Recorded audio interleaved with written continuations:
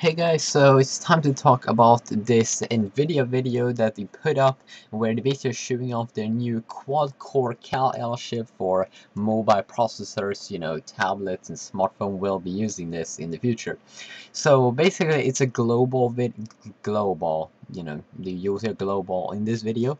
It is their little project there and they demoing it out, and basically they're showing off, lightning and dynamic stuff, and it looks kind of hardcore, and this is obviously a program that you will be able to use in the future, when it's going to come out.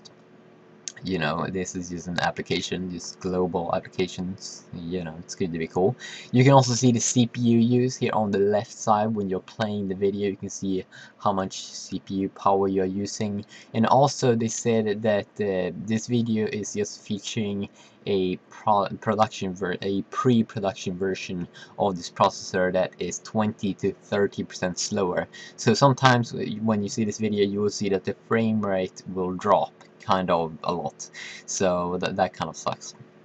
And also some devices that's rumored to have this new Kal-El processor is obviously Amazon's new Hollywood tablet, so that's going to be kind of interesting, to see that one coming out. Obviously this new processor will be able to compete with Sony's next generation portable, so that's going to be really cool.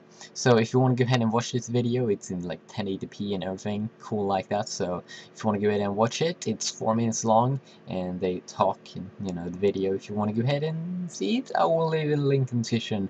And obviously we could see quad-core tablets to come out right there around Christmas this year. So, if you want to have a Christmas present this year, why not say quad-core tablets? And obviously they're saying that this new Kal-El chip could be around, or should be around, 5 times faster than the current Tegra 2 processor. So that's kind of sick. I mean, 5 times faster. That is pretty hardcore. So obviously we are looking forward to this. See you.